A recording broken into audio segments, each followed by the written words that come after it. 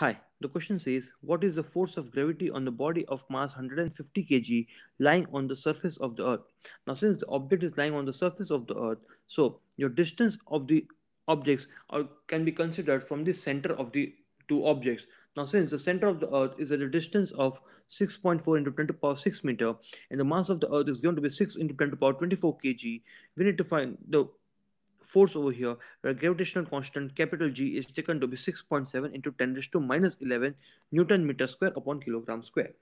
So from the data, we know that your force or the gravitational force of attraction is given by capital G into small m into capital M by d square, where small m is the mass of the object, that is 150 kg, and capital M is the mass of the earth, which is 6 into 10 to the power 24 kg, and d is the distance between the centers of the two objects, that is 6.4 into 10 to the power 6 meters, which is the radius of the earth as the object is placed on the surface of the earth. So a force can further be calculated as 6.7 into 10 to the power minus 11